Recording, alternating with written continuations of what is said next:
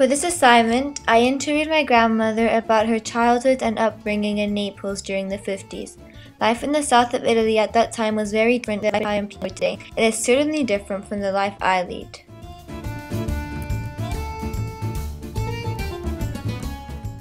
The first topic I discussed with my grandma was local events and history. I asked her about war and how it affected her family.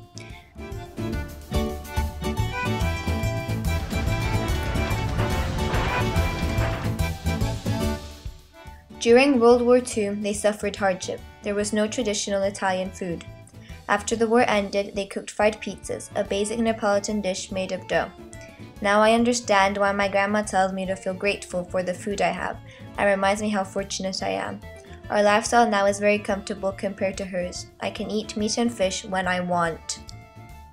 The second topic we discussed was customs and technology in Italy during the 50s and how it affected her family. She watched the first program on television in 1953, a quiz game. She was very excited. Il Duca Gagliardo della Forcoletta dei Prati di Castelrotondo. Buonasera Duca, buonasera.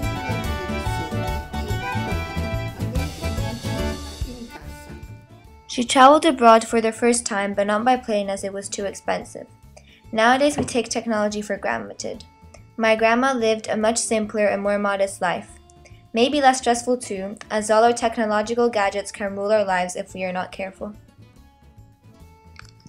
The arts play an important role in Italy's culture, as they attract tourists to Renaissance cities like Florence and Rome, as well as further south to Campania and Calabria.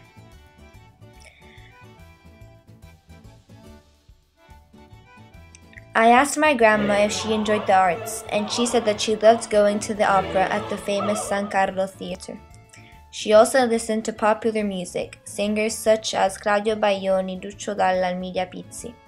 Opera was created in Italy, and music is in our blood. It is still an important part of Italy's customs and traditions today, and is appreciated around the world. The last topic I discussed was customs and history. Italy is famous above all for football and fashion. When Grandma was young, stylists like Valentino, Gucci, and Prada were not seen as much as now, as only rich people could afford them. My grandma's mother would sew all the clothes for the members in her family. It was a way to save money. Nowadays, we ask our parents to buy us fashionable clothing. We always want more than we actually need. During this assignment, I have discovered a great deal about Italian culture in the past and how it compares to my own in the present day. I only know a few people who have been able to relate to what my grandma said. Her advice comes from the difficult experiences and hardships she lived through. Fortunately, I have never had to experience them, but listening to people like her will make our generation better and happier people.